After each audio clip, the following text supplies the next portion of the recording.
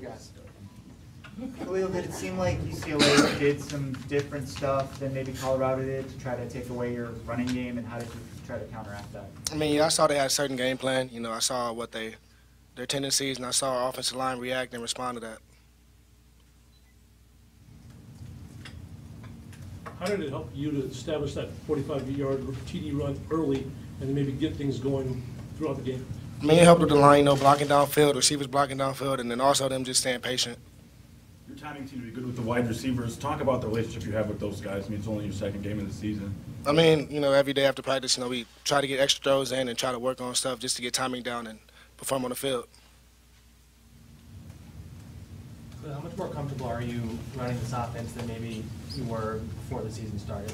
I mean, I'm a lot more comfortable, being understandable, being more knowledgeable of the offense and offensive line blocking as good as they do, and receivers staying patient. It helps a lot.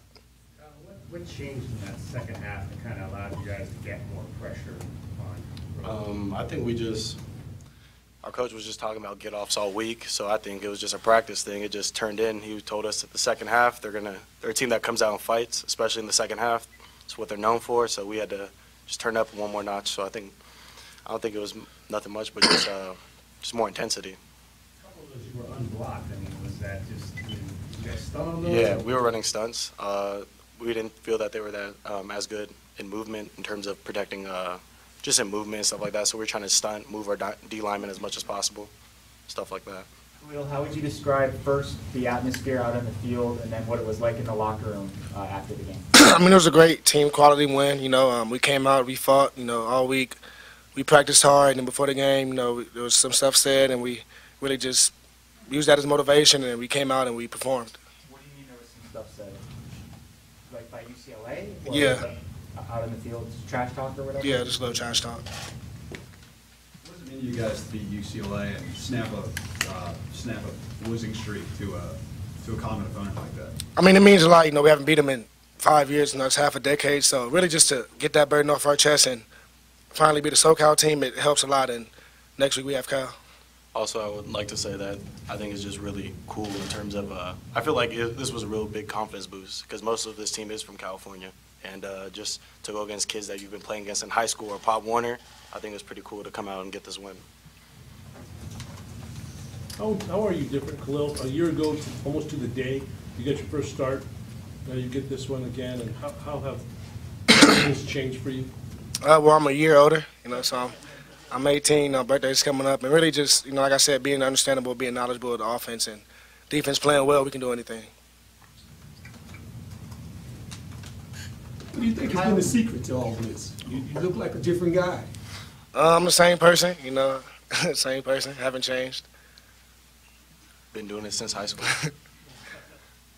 Kylan, how conscious were you of the fact that, Rosen had led some massive comebacks early in the season? You just had to keep getting after him in the second half, no matter what the scoreboard said. We just knew that we couldn't take the gas off. That was just one thing that was the most important. We've seen what he did against A&M and stuff like that, so we just knew that we had to just keep going no matter what. We had to get a hop on him early and just continue to bring pressure and just make plays in the defensive side.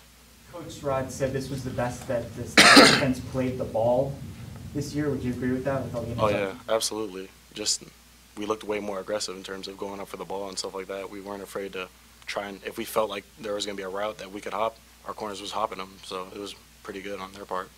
I'm curious, Khalil, during the week, I'm sure you heard, or maybe you didn't, about your classmates or whomever saying, can you do it again after last week? Did you hear that, and how did you handle that, if you did? I mean, you just told me, so I found that out. But other than that, I just kept on practicing hard, kept on motivating my team and trying to get a victory.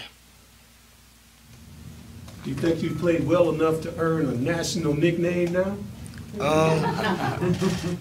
I guess, it is what it is, whatever. I gave you the name the Desert Ghost. Desert Ghost? The Desert Ghost. Halloween is a few weeks. Okay.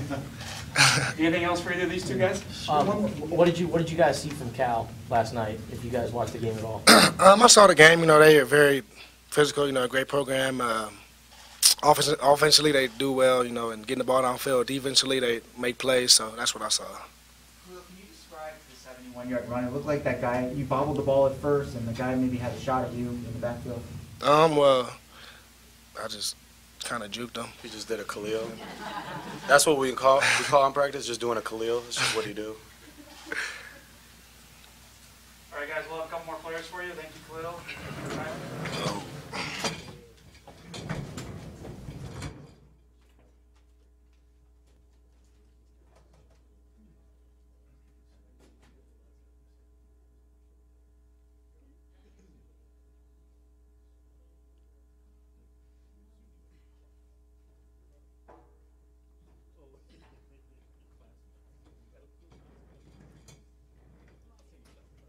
All right, our last two student athletes joining us, cornerback Jace Whitaker and running back Nick Wilson.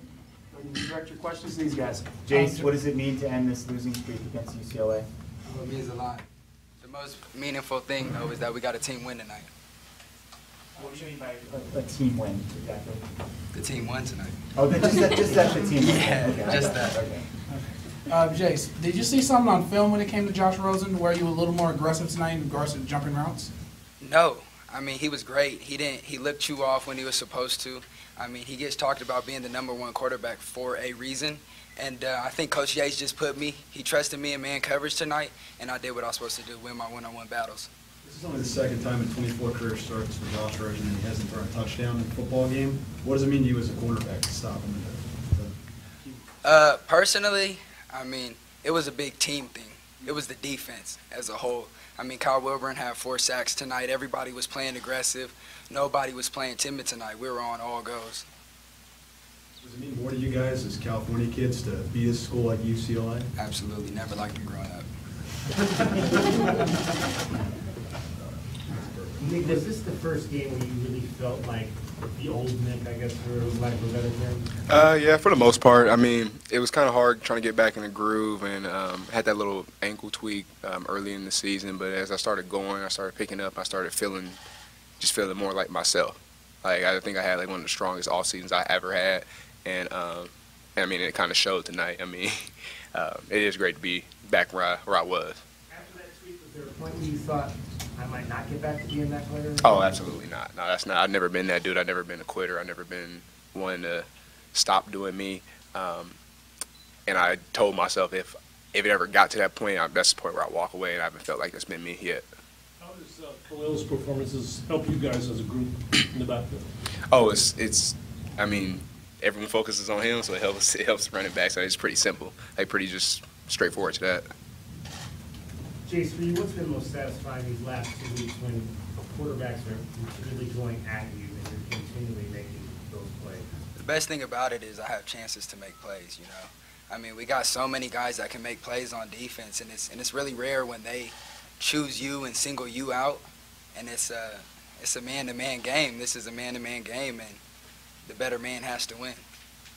What did it feel like to get that 42-yard interception or some touchdown as a defensive player to score a touchdown? What's that like? Oh, man, that's a dream come true. That's one of those things that as a kid when you're growing up playing football in the front yard that you dream of, and it turned into a reality tonight.